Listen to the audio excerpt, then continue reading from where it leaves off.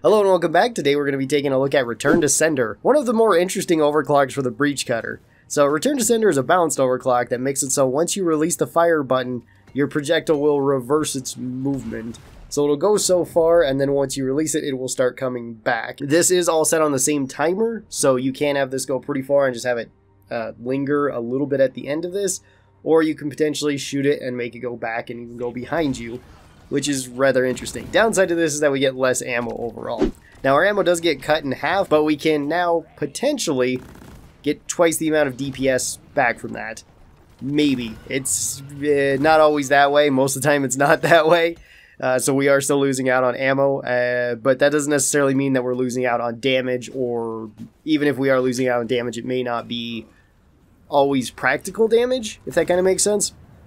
I'll kind of explain this once we go into the actual gameplay section of this. So the way I have it built is like this. In Tier 1, I'm running with a larger mag size, but you could also go with duration. Duration helps this one quite a lot too. I just like having the 6 rounds in the gun and having more ammo overall. Tier 2, I'm definitely taking ammo because we need some more ammo for this one. You can go damage if you only want to use this for big things. That's an okay option too. The wider width isn't necessarily a bad option, but it's not always needed because most of the time just one round going through a crowd will kill basically everything with the breach cutter. In Tier 3, I'm going with the faster startup. This just makes it so our breach cutter goes out immediately. You don't necessarily need this one with this overclock. You could go with the faster reload. I run Born Ready on my engineer, so I don't really go with the faster reload, and I usually try not to reload my breach cutter. I just let Born Ready take care of that for me. In Tier 4, I'm going with the stun, but armor breaking is really good too. Either one of those, take whichever one you'd like. And then in Tier 5, I'm going with the plasma trail, which makes it so that we do a little bit more damage over time because this lingers with plasma, similar to how persistent plasma works on the EPC.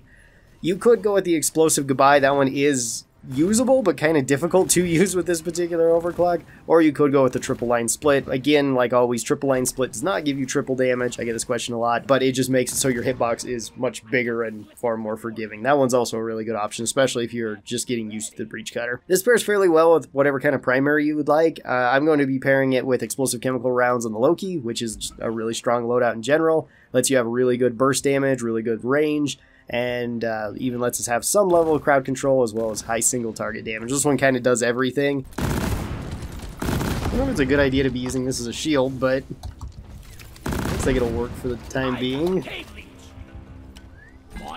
Bosco, you want to get that? I think I need a resupply at some point, because I'm going to run out of bullets eventually. I've got 2 dreadnoughts to kill, and I've already died once from just breaking my feet. Okay, let's begin this. See which dread we get. Regular dread, heck yeah. This overclock is actually really strong against him in particular. So the way you can use this, it does take time to get used to, because it took me forever to get used to this one, is fire it, hold down the trigger, and then release it so that it comes back to you. If you have explosive goodbye, you have to push it again while the breach cutter is still flying around. Or I guess where the breach shot is still flying around, I should say. So that takes even more getting used to, and it has always felt like a very weird option for me. Now I'm going to just let Born Ready trigger a reload. Steve's going to get us some value there, and I'm going to try not to get destroyed. Sounds like a pretty solid plane to me. Yeah, just going to get them my shredder drones. I've also stripped Steve naked, which is not really great. He still seems okay on health. Yeah, he's actually doing pretty good on health. Alright. And the last little bit. Alright. And he's dead. Breach cutter hits like an absolute truck. This overclock can make it so you can get higher DPS in the short run. And I talked about having potentially higher damage or higher burst damage earlier. And whether or not that may or may not matter. In cases against hitting big things like the dreadnoughts, it probably doesn't really matter, because you're just going to get more damage if you use the overclock. But in crowds, it may matter because you might just kill all of them with the first beam that goes through, and you may not even need the second beam. Oh, that's a lot of stuff. See what I mean? Like, all those grunts died just from the first beam. It coming back didn't really get me any value because there wasn't more that just kind of flooded into the area.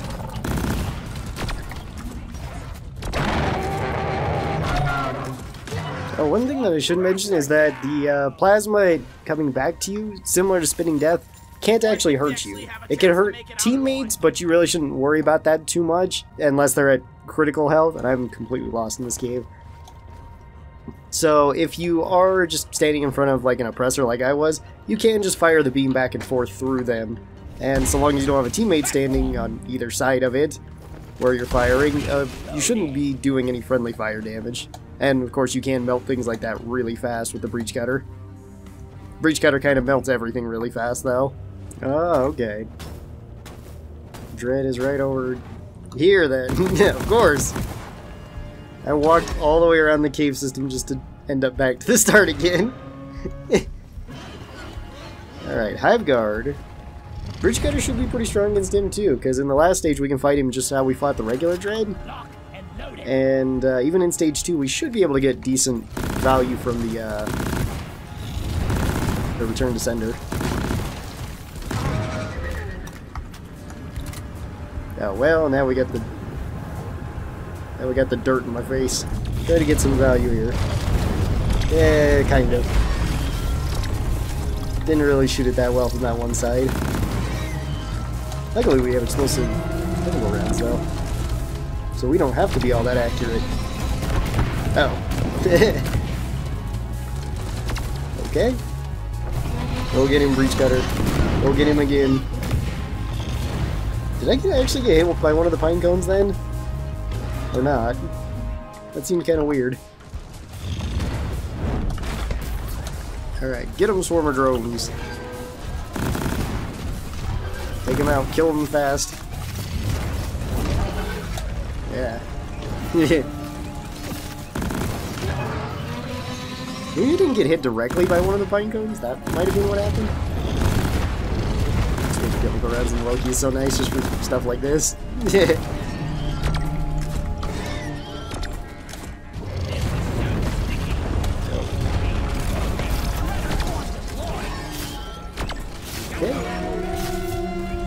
Oh, that's right, that is my last.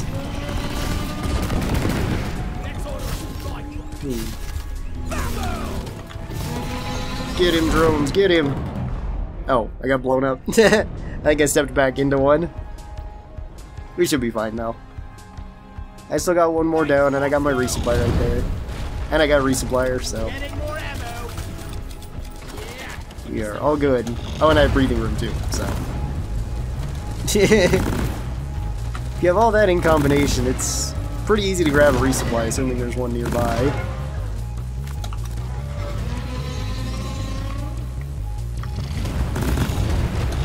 Oh, whoop, sorry, Bosco. I'm gonna shoot him in the fleshy bits, or just honestly anywhere near him, because explosives.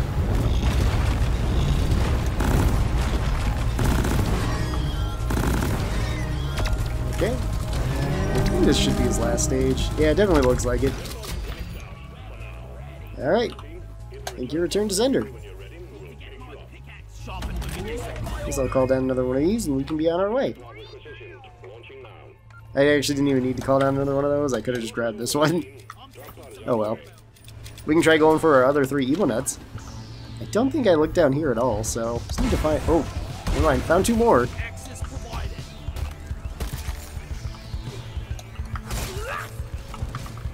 Alright.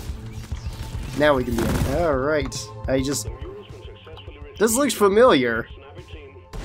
Doesn't it? Will I learn from my past mistakes? Or will I make new ones? I guess so long as something happens, it's not so bad, right? There we go. Broke my feet at the bottom, but that's okay. My legs are still mostly intact. They can be glued back together once we get back to the space rig. Let's see. Only 91 kills. We didn't even have triple digits. That's kind of surprising for a 20-minute mission, because I ran around the map for like a good 10 minutes just being lost.